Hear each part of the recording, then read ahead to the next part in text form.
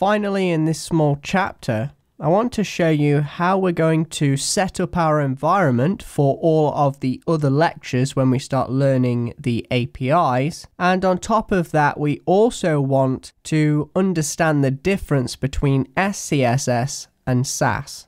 The first thing we need is an editor, and an open source free editor for OS X, Windows, and GNU is Atom. So if you go to atom.io, you can download this program for free. Also, the source code is available for you to edit and modify, and it was created under the MIT license by GitHub. So this is a fantastic editor, and we're going to be using this throughout the entire course. Once you have completed the installation of Atom, we'd like to launch it and take a look at splitting the pane up so that we can view multiple files in a single interface. In order to achieve this effect, we need to drop down the View menu, go to Panes, and then select Split Right. We will now have two panes, one to the left and one to the right. Now I'm going to click back onto the left-hand side pane, and then drop down the View menu, go to Panes, and say Split Down. Now we have two panes to the left and one pane to the right.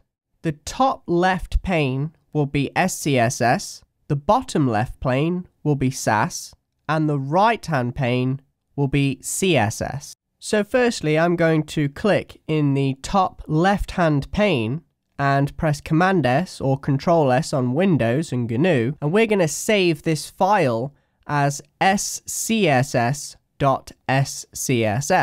Once we've saved it, you'll notice we get the tree view that comes up to the left hand side. I want to disable this tree view, so I'm going to drop down the View menu and say Toggle Tree View. Next, we'll focus on the bottom left pane and set up a new document by pressing Command N on OS X or Control N on Windows or GNU. Then, close the SCSS.SCSS tab on the bottom left pane.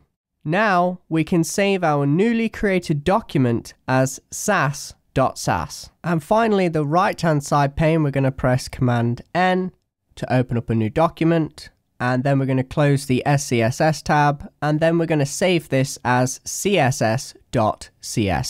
Now we have our environment set up, it's time to place in some SCSS, convert it to SASS, and view the output. So firstly, I'm going to open up the terminal. Now the terminal by default is looking at the users directory, and I've saved all of these files onto the desktop. So we need to say cd desktop. Now we've got the terminal focused on the right directory, we need to take our SCSS file, watch it for any changes, and automatically convert it to CSS when a change has been saved. So the way we do this is we evoke SASS, we tell it to watch the SCSS.SCSS file. So after the colon, we say convert it to CSS.CSS. Then I want to set the style to expanded because I like my code to be nice and clean when I'm demonstrating this to you. And finally, I'm going to set the source map option to none as we won't be using the source map in this course. Now I can hit return, it'll watch that SCSS file, I can minimize the terminal window so it's running in the background, I can paste in some SCSS and save the file and automatically see the CSS outputted. Now for the last little bit, I want to convert SCSS into SASS. So I'm going to open up the terminal window, and then I'm going to press Command N to open up another terminal window and minimize the previous one. And now we need to again cd to the desktop, and then we need to take a look at sas-convert, then we convert the scss.scss file into the sas.sas file.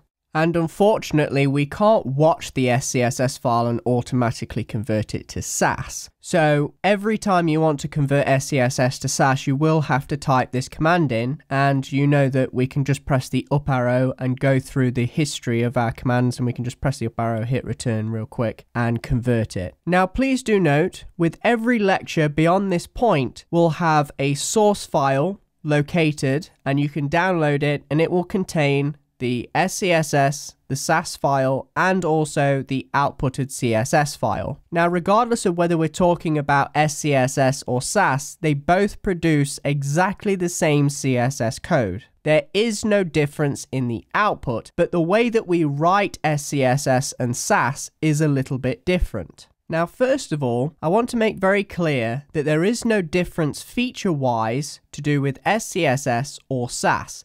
They both have the same feature set, such as variables, mixins, selector inheritance, and more. The only difference is the syntax between the two. So we have the SCSS, which resembles more closely the CSS syntax as the name suggests. SAS is a little bit different, where it omits certain things. So for example, you can see with our variable declaration, we have an ending semicolon, a lot like a CSS property where you have an ending semicolon. Also, we do have ending semicolons for each property within SCSS.